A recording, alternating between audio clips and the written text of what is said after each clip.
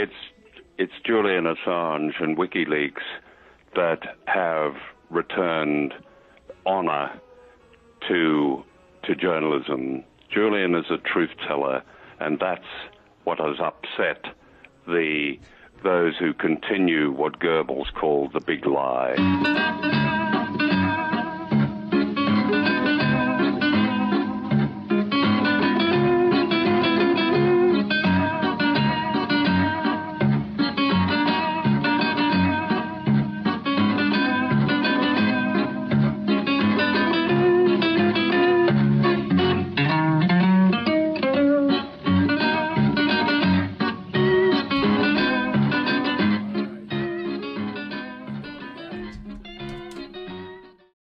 Was the great John Pilger at the very top, and of course the great Anton Karas, the third man. I'm Randy Credico live on the fly here on 99.5 FM in New York City, WBAI.org. Give to WBAI.org if you want to support the station. Also, this is one of our special programs, Assange Countdown to Freedom, and you can see all of or listen to both, all 80 of them at our website, AssangeCountdownToFreedom.com. One of my guests last year on AssangeCountdownToFreedom.com is someone everybody knows at WBAI and everyone's afraid of, who tries to fix the electoral process, and that is the great investigative journalist, author of many books, best-selling author, Greg Palast. Greg, it's good to see you. Hey, good to see you, Randy, even if it's Zoom. Yeah, yeah, I know. Well, you know, it's I didn't like it at first, but, you know, it's very convenient. So, you know, it's what you got to do during the pandemic. And I kind of got not hooked on it, but relied on it a lot. But there's nothing like live radio. OK, that's in a league of its own. You know, that's where my heart is. Live radio. So, Greg, there's a lot of stuff going on that's going to be on the West Coast right now. As you know, the brother and the son of Julian Assange are traveling around the country like de Tocqueville did in the 19th century. But they're out there. Don't start showing off your erudition to me, Mr. Credico. All right. Well, I knew you flunked out of history. Are you serious? You really want to talk history with me? Now, okay, go ahead. All right. So my history is I did a show with you. I read for one of your books. One of your books, remember, with Larry? That's right. I did George Bush, and I did Kissinger, and I did Reagan. But that's not what we're here to talk about, nor de Tocqueville. We're talking about this tour that is on the West Coast now. Started out in Miami, then went to Boston, and then we were in New York together. It's in Oakland Saturday night, and it's in LA on Sunday and Monday. That's Sunday right. at the let's see, Pacific time, 6 p.m., which would be 9 p.m. here at the Oakwood Reception Center. It's a public gathering.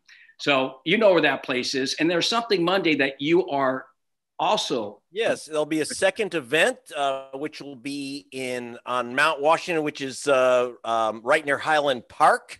And then you can all join me. So check out the address in Mount Washington. That'll be going from 4 to 6. It'll also be live streamed. Don't miss it with me, Greg Palast, and other luminaries, and especially members of the Assange family. And afterwards, you can join me at Johnny's for a drink in Highland Park. Oh, I'd love to. I really would, but the prices are too high at that place. Let me ask you this: emotional price, yes. You were very, solid the last time I had you on talking about Assange. I suppose you've been paying attention to the events, the courtroom, proceedings over the last year and a half. What did you make of it? I mean, just him being in that glass cage. It was like Eichmann in a glass cage. You see it? Yeah. Yes. As if Julian can breathe fire and singe everyone. Well, because he's already done that journalistically. Look, it's real simple. We got a journalist on trial. I was just listening to National Petroleum Radio. They have a program, Media Matters, and it was all about how Putin is manipulating the media and jailing journalists under trumped up charges. Yeah, well, did he indict Julian Assange? I mean, I don't understand. If it's Putin that's doing this, and it's the Russians that are putting journalists in dungeons, then how come Mr. Assange, my journalistic colleague, is in a glass box and in chains? What's going on here? His crime is committing journalism, and and let's not forget that this indictment didn't come down from Agent Orange from Trump. It came down from Mr. Obama. And now here we are with Biden. It's time for Biden to do the right thing and give Julian Assange the Medal of Freedom. Well, actually, Trump is the guy that it started out with Obama. They passed, and then Trump went after him. And now Biden, who was with Obama at the time when they decided that this might cross First Amendment protection rights, he's appealing the verdict by the judge, which is not to send him to the U.S. because of the bad prison conditions here. You're an investigative journalist. You've been around the block many times, even though you're a man. So, I mean, you know how bad the prison conditions are in this country. You've heard, you've done stuff on it. And that's the correct decision, not sending him here on that. Plus, they shouldn't be charging him with anything. I mean, what to you, what does this mean? What's the implications if he is actually extradited and put in prison to an investigative journalist? Does this intimidate or scare you? It should intimidate and scare every journalist. Well, I don't know if I'll be intimidated. I will be scared. And I've brought out this point before. I know that there's some people who don't like things that Julian has said. They don't like his attitude. They don't like his beard. They don't like his lack of a beard. It's whatever. That's not the point. He's in prison for a single reason, is that he should be getting the Pulitzer Prize. He broke one of the biggest stories of the century.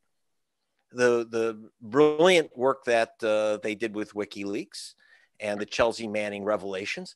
These are vitally important revelations. And I have to tell you, I use some of that material too. So if he's in leg irons, why aren't I? Why aren't I in a glass box? And that's the other thing, is that you got guys like Nicholas Khrushchev and others from the New York Times who are more than happy to use Assange's material to win awards and write books and write columns and preen on what great journalists they are, except that they don't mind Julian being in leg irons in prison for the rest of his life. That's okay with them. I even heard, one of the New York Times reporters, the New York Times editorialized that Chelsea Manning, the source, was given too long a prison sentence, 30 years. That was too long.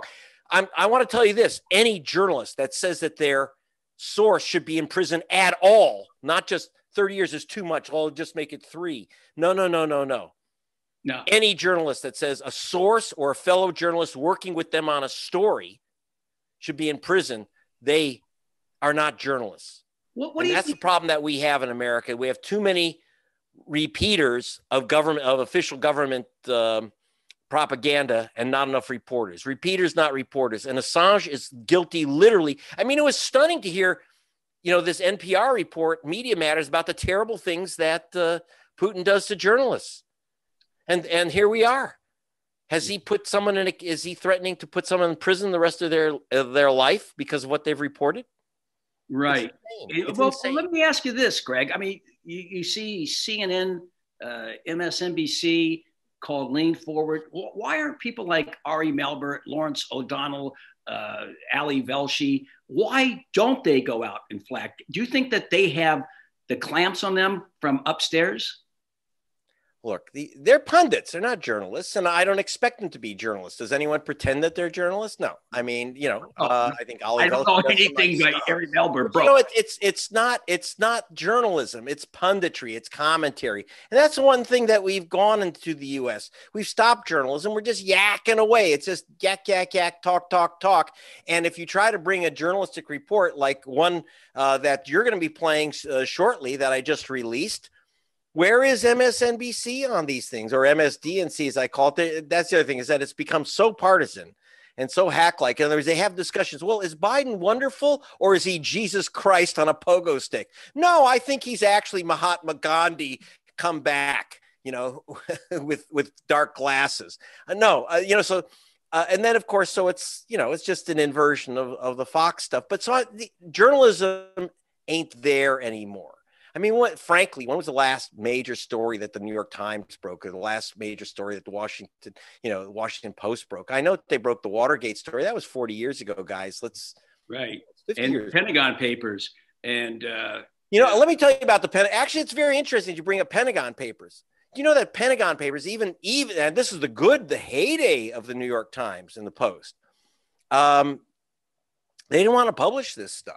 And in fact, in the My Lai massacre, Seymour Hersh's great story, it was actually first broken by the late great Ron Ridenour, who was with Stars and Stripes. They wanted to put it out, Ridenour and Seymour Hersh. And Hersh was working for the New York Times. They wouldn't touch it. So Ridenour and Hersh threatened to read this story of the My Lai massacre and put up the photos on the steps of the Pentagon.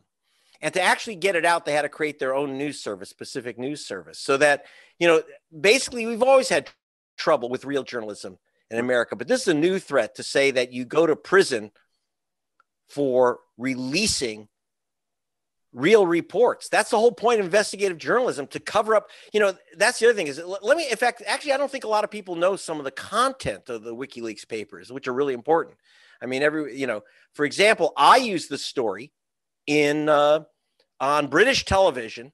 We talk about the Deepwater Horizon explosion 10 years ago, back in April of 2010.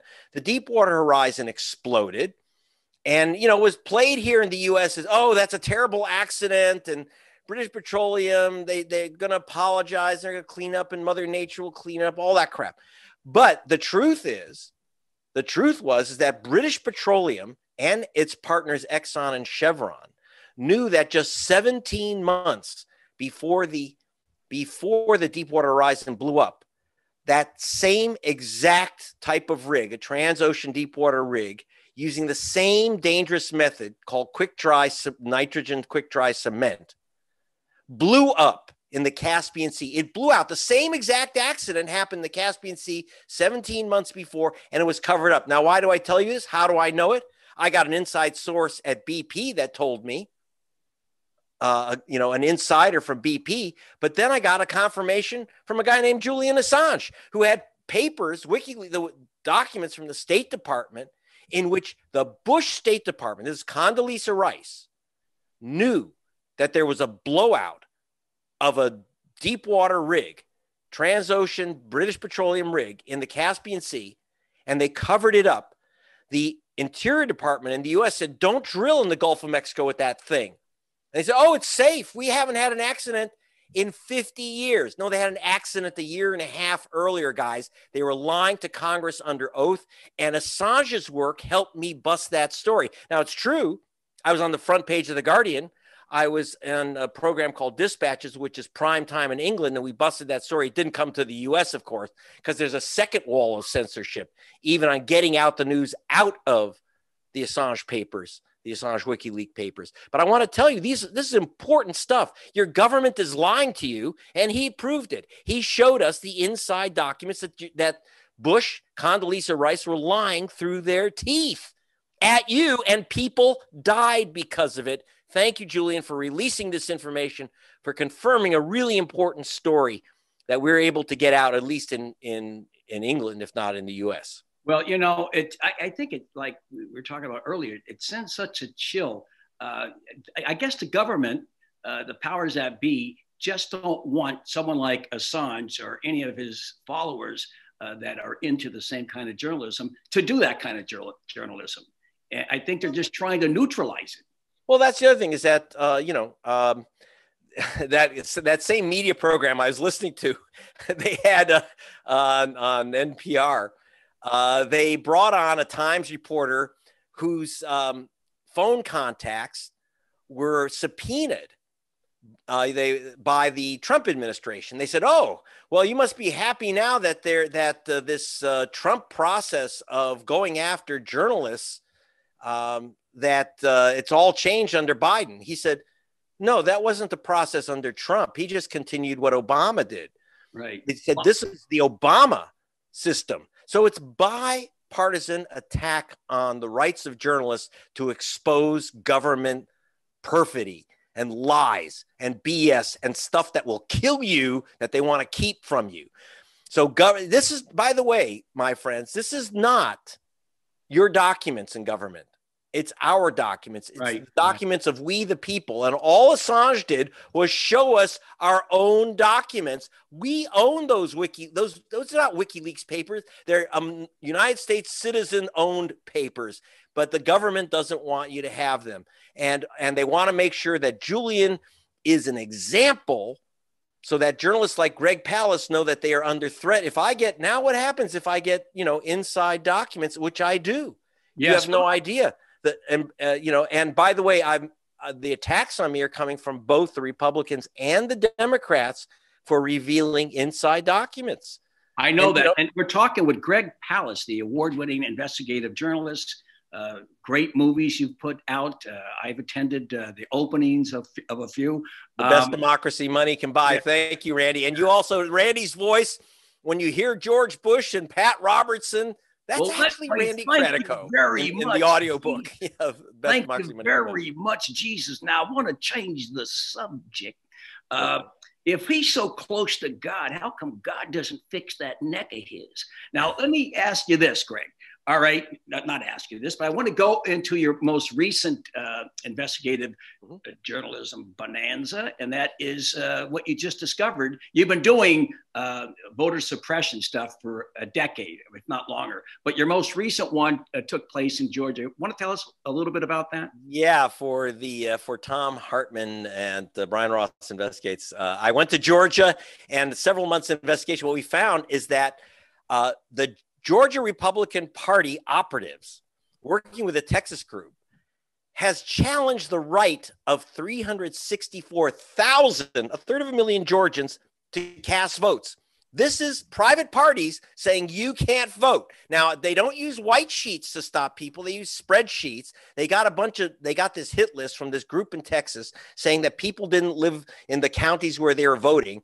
And I spoke to people, interestingly, mostly voters of color, the color being blue. And they had, for example, this woman, Tamara Horn, she lost her home because of COVID. She had to sell her home, move in with her relatives down the street. She's still a legal voter in that county, but she was challenged. Her right to vote was challenged, not by the government, understand, but by this private party. Now, how can you do that under a brand new Georgia law signed by Brian Kemp in March called SB 202? It said that any voter can challenge an unlimited number of other voters. I went and spoke to this one woman. You'll see a little film. Pamela Reardon is her name. And Pamela Reardon. And she is running for vice chair of the Georgia Republican Party. She's the candidate of Marjorie Taylor Greene, the famous, the one with the Jewish space lasers. Now there's a journalist. But so she personally, this woman, this GOP operative, she's already a GOP official, has personally challenged 32,000 people, including this woman, black woman, Tamara Horn, and other people on false claims. She never checked any of this. I said, she never talked to this woman, Tamara. She doesn't know who she is. She's just a name on a list that she passed on. And now I did warn her that this game may be okay in Georgia, but Georgia is still technically part of the United States, and therefore you're subject to the Ku Klux Klan Act of 1871. This kind of game if there is justice, and if our Justice Department is actually going to commit itself to justice, you go to jail for this stuff. One woman challenging 32,000 voters. Altogether, the GOP challenging 364,000 voters. This has not been uncovered by the mainstream media. They're too busy applauding the prosecution of Mr. Assange. And once again, what do I do if I get this stuff from inside government? Now you may go to jail. They may go after you, committing espionage. Now let's play this clip. Just set this up, and we'll play that clip, and we'll come right back after. Okay, there I am in Georgia in front of the state capitol telling you, and then I'm about to go in and meet this Republican official personally challenging 32,000 people, and we've bleeped out her salty language. Yeah. And one thing, by the way, I left out of the film because it's space is that when you'll see that she kind of throws my behind out when I ask her too many questions. And I did move quickly because she had a loaded shotgun next to her door and between us on a table. All right. Well, don't spoil it for us. Don't spoil it for us. No, you won't see the handguns. I promise. Okay. We're going to play this clip and be right back with the great investigative journalist, Greg Palast. Marietta, Georgia. We're about to meet with a GOP official who says that she has personal knowledge that 32,000 people are voting illegally in this county. So my name is Pamela Reardon. I am currently 6th District Committee woman to the state party. I know for sure voters do not live here. Altogether, Reardon and her cronies are challenging 364,000 citizens' right to vote. This year, Georgia's GOP-controlled legislature passed a new law saying you can challenge an unlimited number of voters. Do you know this woman? Do you recognize that woman? Not offhand. I don't. Okay, you never spoke to her? No. What about this guy and his wife on his honeymoon? Do you recognize that man? No. So you didn't call him, but you challenged his right to vote or have his ballot challenged. Sir, get out of my house. Okay, I will get out of your house. ACLU of Georgia attorney Rahul Garabadu. The challenge statute didn't ever contemplate someone coming to town and challenging hundreds of thousands of voters at one time. This, in our view, was an abuse of that statute. That doesn't mean that you get to print out reams and reams of Excel spreadsheets and just, levy a charge against thousands of people that you don't even know and get them, removed off the rolls. The 1871 Ku Klux Klan Act makes voter intimidation a crime. Imagine using the Ku Klux Klan Act of 1871. Here is NAACP lawyer Gerald A. Griggs. It gets real when you get arrested. It gets real. You heard of the Ku Klux Klan law of 1871? I'm from Canada. So you don't know the Ku Klux Klan law? I'm from Canada. You clearly don't know Georgia law. He's a legal voter. I got my right to vote in '94. Okay, so I don't like people voting illegally. Get out of my house now. I shall get out of your house before now. I throw you. And you are sure that this is your legal voting address? You are. Georgia, divided down the middle, and this civil war ain't over. This is Greg Palast in Georgia, reporting.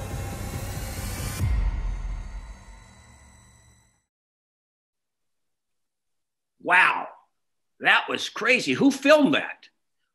Actually, I use the great Zach D. Roberts because he's not afraid of guns. In fact, Roberts was famously took those devastating pictures in Charlottesville when a school teacher was nearly beaten to death. People don't know that he got those photos, which saved that teacher's life, a black teacher who was being beaten by 5 white nationalists. There was a gun in Zach's face and he kept shooting. It's like, shoot me, I've still got the film. And so that's why I use combat photographers. I use Rick Rowley, or I use Zach D. Roberts and others who are not afraid of people putting guns in your face, or and certainly not going to be afraid of people just being nasty little, I won't say it. Well, all right. Well, Greg, that kind of stuff can get you in trouble in the future if this process against Julian Assange is successful by the U.S. government, the progressive Biden administration. Go figure. All right. So just continue doing the good work. How do people reach you, Greg? Okay. If you want to see the film, if you want to pass on, get more information, the follow-up, go to gregpalast.com. That's GregPalast. And do catch me either virtually or in person in Mount Washington, Los Angeles on Monday in the afternoon. Go to gregpalast.com. We'll post that up. Okay. And if you're listening to WBAI, keep it alive, man. It's your station. Right. And one more thing. It's Sunday. You may not be there. Maybe you will be. We'll see. At 6 p.m. Pacific time at the Oakwood Reception Center. It's a public gathering. And the Monday is where? From 4 to 6 Pacific time with Marjorie Cohen, Steve Rohde, Greg Palast there. Give us that address again. Okay. I don't have the address right off, but you're going to flash up on screen. You'll cut that right in, won't you? All right. Yes, we will. All right. Thank you, Greg Palast. Keep up the good work, and we'll talk very soon. We'll be right back here with Randy Credico live on the fly, Assange Countdown to Freedom, after a quick break with some more special guests.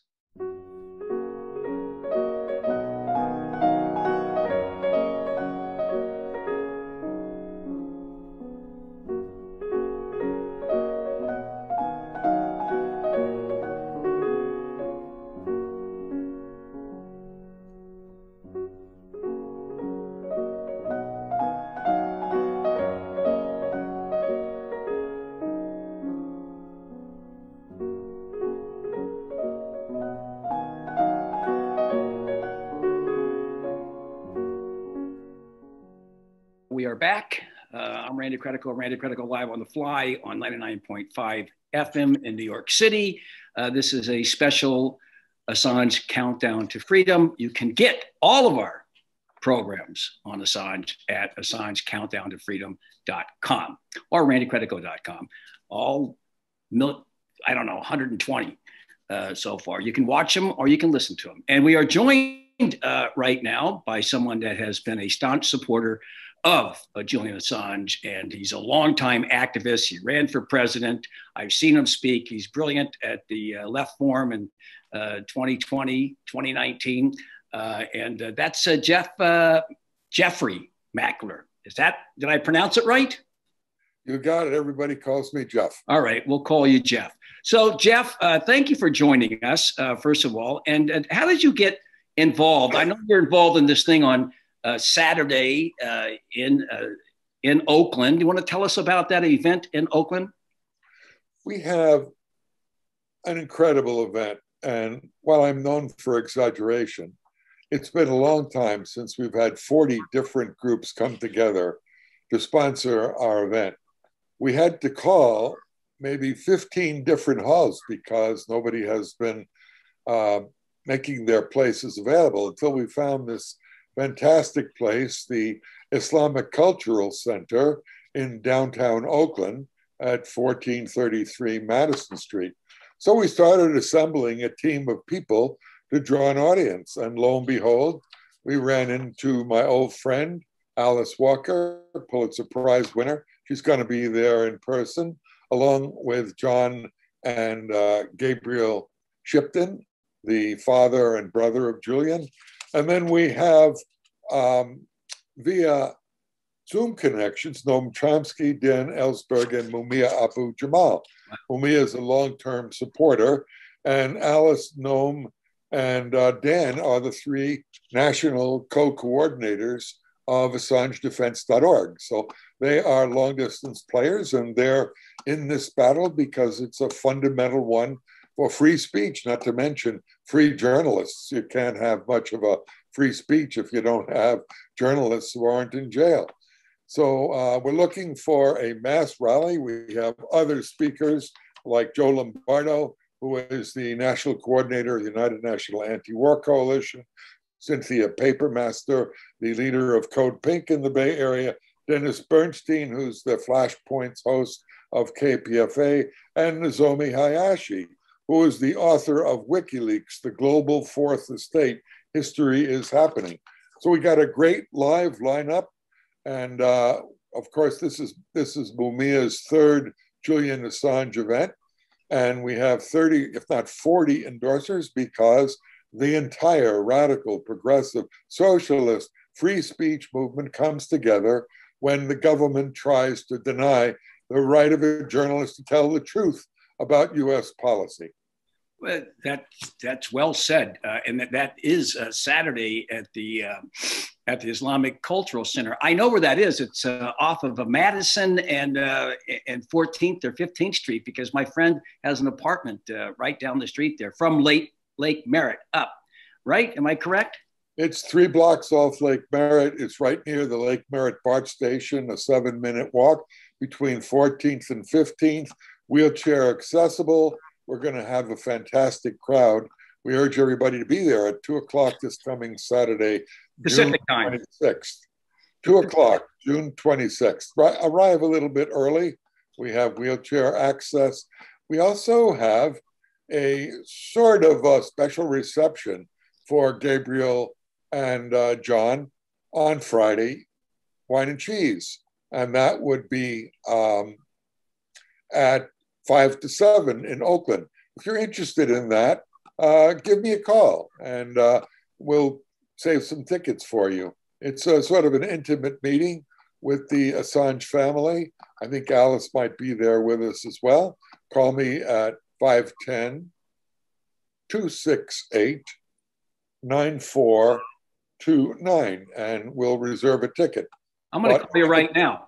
I think I'll call you right now just to get a ticket while we're doing this. Would that be okay? Sure. So look, I'm waiting for you. All right. I'm going to see if it works. No, I can't do it right now. But I actually have my little dog next to me and she's begging me for shrimp.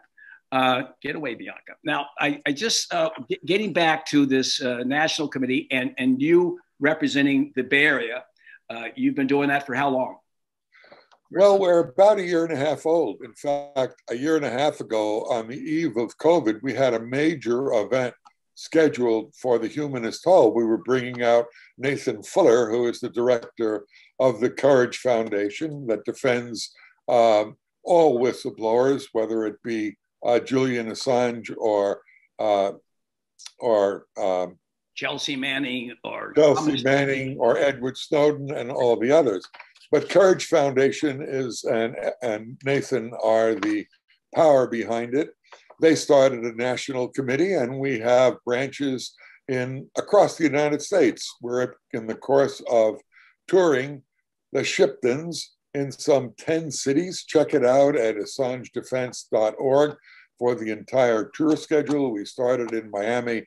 We have been in Milwaukee, New York City, Minneapolis, and we're going to Portland, then the Bay Area on the 26th, and then Los Angeles, and then back to Washington, D.C. So we're running the Assange family a bit ragged. Everybody is joining in. I have yet to find a voice in the progressive movement. All stripes, everybody is on board to free Julian, like we are on board to free Mumia Abu-Jamal. And Leonard Peltier. Let's throw that one in, right? And journalist himself. Mumia recovered from COVID. I've been working on his case. I'm the director of the Mobilization to Free Mumia for 35 years. I visit Mumia in prison, and there isn't a fine progressive cause that Mumia isn't behind. He recovered from COVID. He recovered from a heart operation. A couple of valves were cleared out, and we are back in court struggling to free Mumia Abu-Jamal. My dream is to have the Oakland Coliseum filled with Mumia and Julian together for 2 journalists who are setting new paths for freedom of speech and free press. So we're looking for 2 victories, and bringing them home would be fantastic. The name of the tour is Home Run for Julian. It's at HomeRun4Julian.com. If you want to check out all of the events. I was at the one in New York last week on June 10th, and it was a spectacular event. Got a lot of play. And I know this one in the Bay Area, in Oakland. will be a great event too, because you have some of the most solid activists in that area that are always on board for the right causes. And I salute you for all the work that you've done. How do people, besides your phone number, if they want to get involved in the local area with your chapter of the Assange Defense Team, how do they do it? Well, we are setting up a website. You can email me for details, J, the initial Mackler at lmi.net. You have my phone number, and you can check all the connections by AssangeDefense.org. Our event and phone numbers and media releases are available there. Get in touch, join us in the Bay Area. We have an ongoing committee that includes everybody. There is 30 to 40 groups are endorsing the entire peace movement, United Anti-War Coalition, Code Pink, the churches, the Unitarians. It is a fantastic coming together of the entire progressive movement. Everyone from Veterans for Peace, all the chapters, to the Peace and Justice Centers throughout the Bay Area, Peninsula Peace and Justice Centers, San Jose, Oakland, Mount Diablo, you name it. Everybody is on board to free Julian Assange, to bring him home, to force the United States government, the Biden administration, to drop its appeal. The court ruled in Britain against the Trump administration's extradition efforts, and the Biden administration has decided to appeal that ruling. We're pressing them hard to drop that appeal, to stop the litigation against Julian. Otherwise, his case is in the courts. There are 2 more courts to go, but the British courts, sad to say, not for civil liberties, free speech reasons, but because of Julian's poor health, they ruled that if he's sent to the United States and imprisoned here, he's likely to die. So we want to avoid that. We have a court victory under our belts, and we're pressing the government of the United States to drop the extradition and let a magnificent journalist live a decent life, continuing to expose the politics of the United States government and its wars abroad. Well, excuse the pun, but I find the appeal appalling. And I want to thank you, Jeff Mackler, for your work on behalf of the emancipation of Julian Assange and all of the other great work you've done throughout your activist career. We wish we were out there in the Bay Area for this, because I know it's going to be a knockout. And we're going to actually be joined after this break, Jeff, by we're going to let you go, and with Gabriel and John Shipton to talk about the big event out there and elsewhere, the Bay Area, LA, and back to Washington, D.C. I really appreciate it, and we'll see you soon. Next time I'm in the Bay Area. Okay? Randy, I'm honored to be with you, and thank you so much for your efforts on behalf of Julian and every other fighter for freedom and cause for humanity. My best. All right, we're going to go out by, this is Nils Melzer again, playing the piano. He did it for us last week, so we're going to play it again. And then we'll be back with the Shiptons after Moonlight Sonata by UN Special Rapporteur on Torture, Nils Melzer. See you on the other side.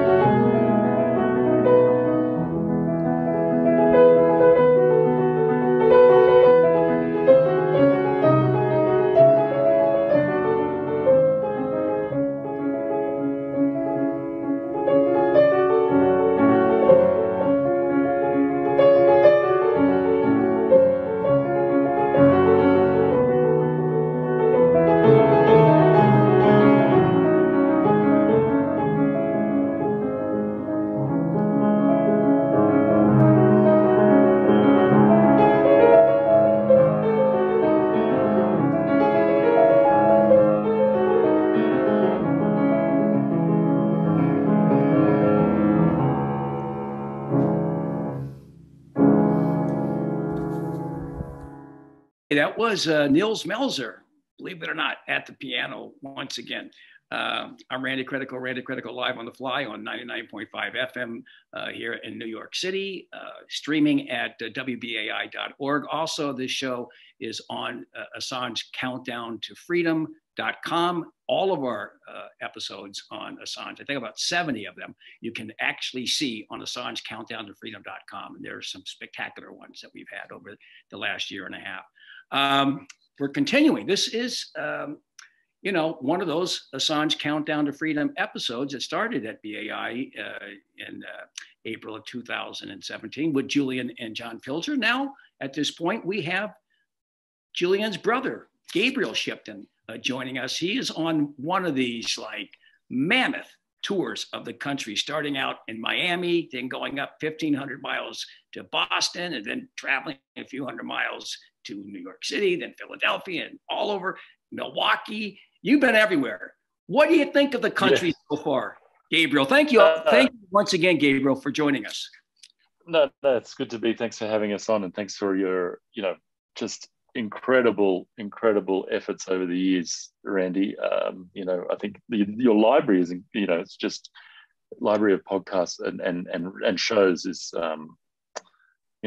there's nothing like it out there in this sort of, in the world of, my brother. So thank you again. I think we've seen just outpouring of support in general. Everywhere we go, there's more and more people, more and more news outlets turning up, wanting to know why we're here, what we're doing. I think, we were in Minnesota yesterday, and we had an event there, and there was over 100 people. So, it's just, and that's, Minneapolis. So it's, there's just right across the country, every place we go, there's people who care about the freedom of speech aspects of Julian's case, and the transparency and the anti-war. Those communities are so strong and so supportive, and they really see, what this case is about. It's about transparency, freedom of speech, being able to find out what the government is doing in your names with your tax dollars. Next up, we have I'm in Denver today, and we have an event here tomorrow. But next up is Oakland. Oakland, and we've been talking about that, Gabriel, with Jeff Mackler, who's a big organizer, long-term supporter, and part of the Assange Defense Committee nationally. He represents that area in the Bay Area. And he said, I know this place where you're going on Saturday. It really is a humdinger, man. This is going to be a great program with Alice Walker. Tell us about it. This is going to be in the afternoon at the Islamic Center in Oakland.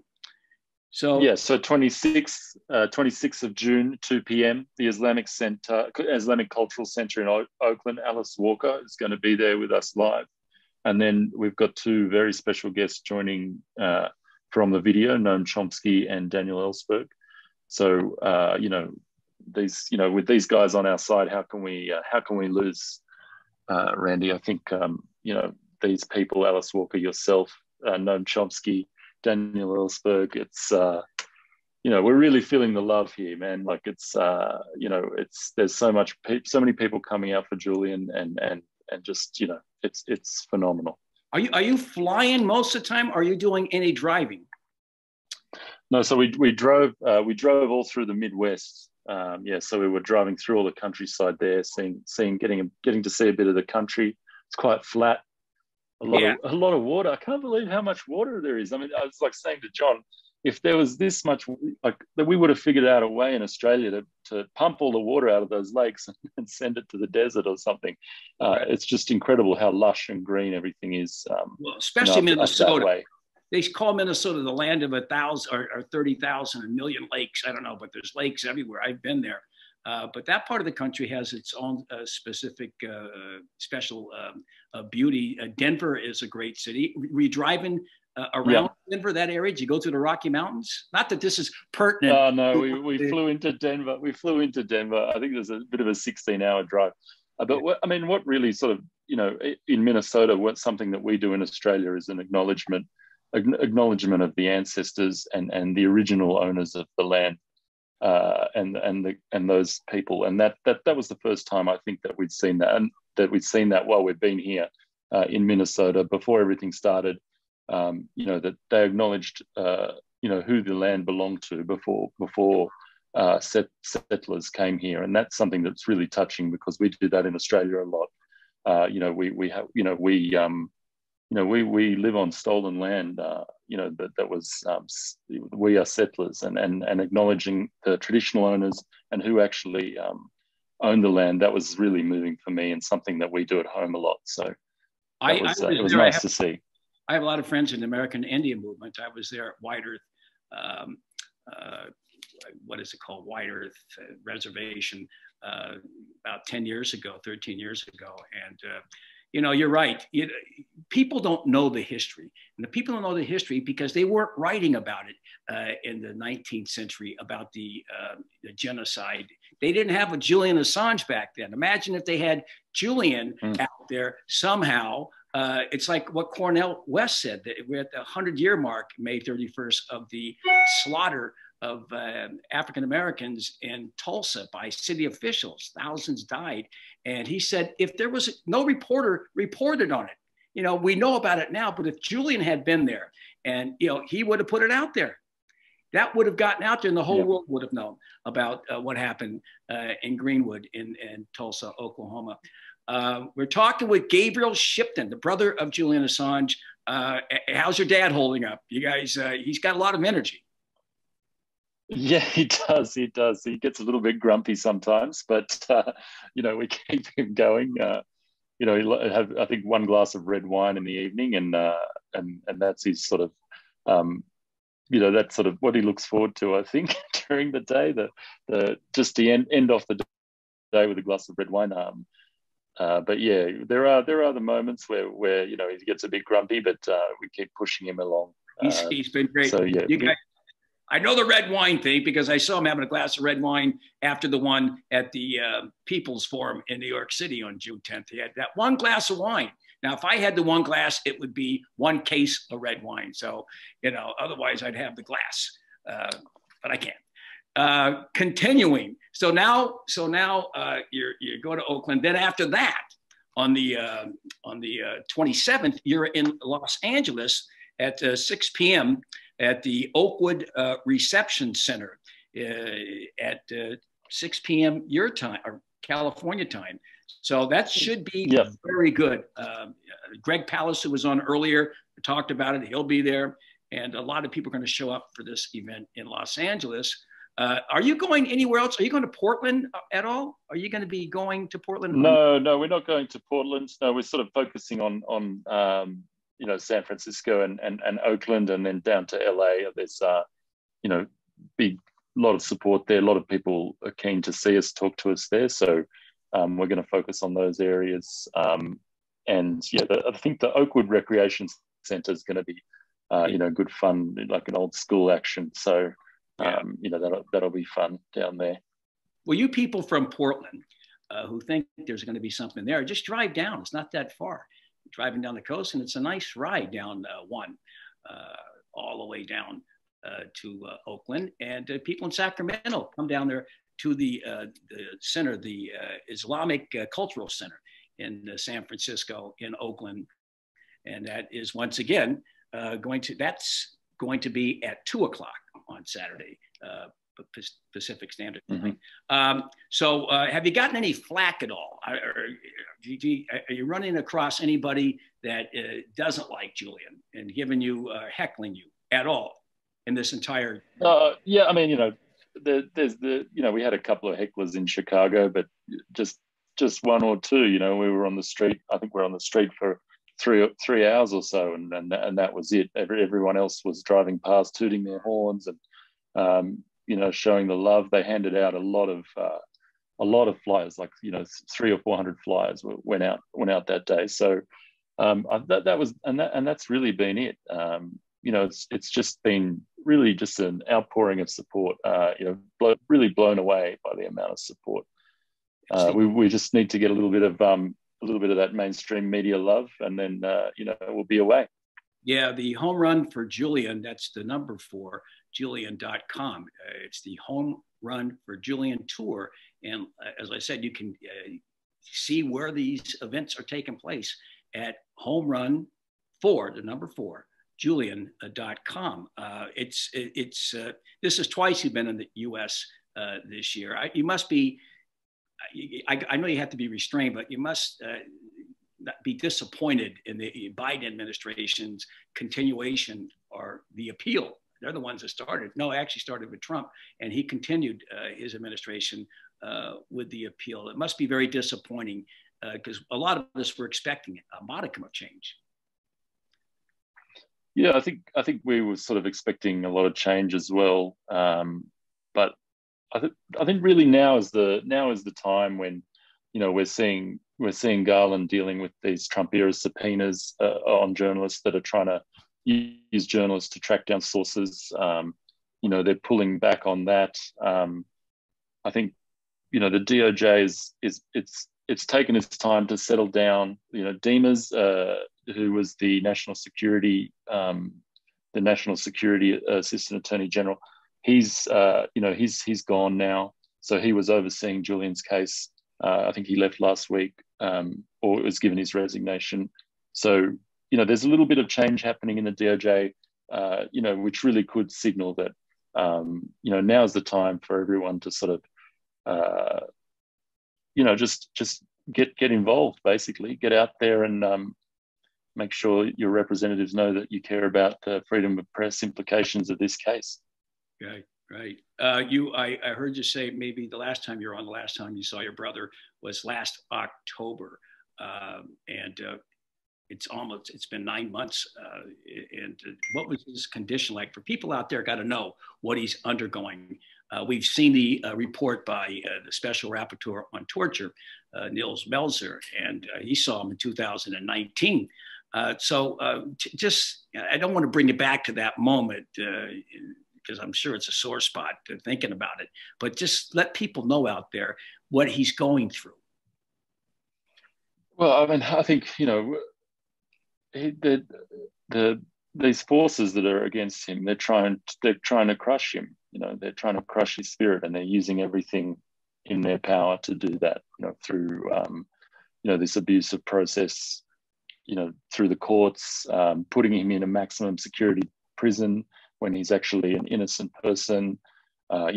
Withholding visits. During this 8-month period, all these things, like, they all add up on a person.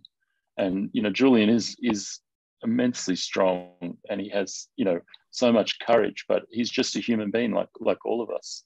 Yeah. And if all these forces are put against you, it has its effect. It takes its toll. And that's what I've noticed over these years. One good news is that Stella and his children were able to go and see him in the prison on the weekend. So that's the first time, and he's had any visits since that October when I saw him.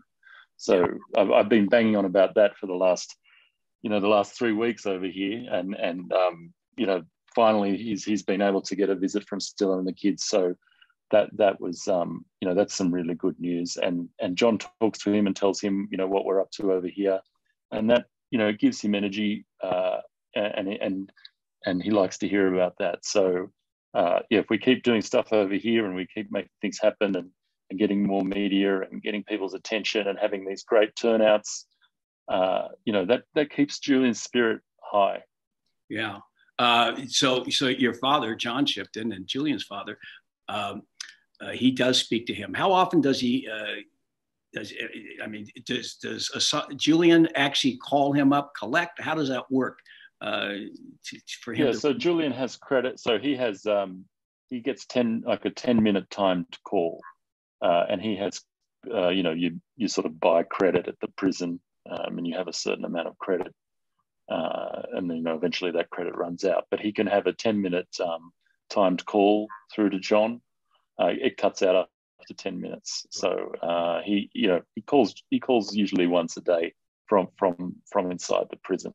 Obviously there's a lot of demand phone calls in the prison, so he can't talk all the time. But yeah, usually once a day he's talking to John, and John's, you know, I mean, we met someone, Colleen Rowley, yesterday. Oh yeah, FBI. great.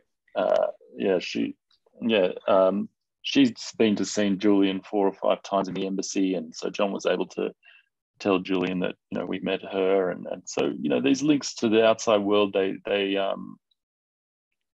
you know, they give something to Julian that keeps him going.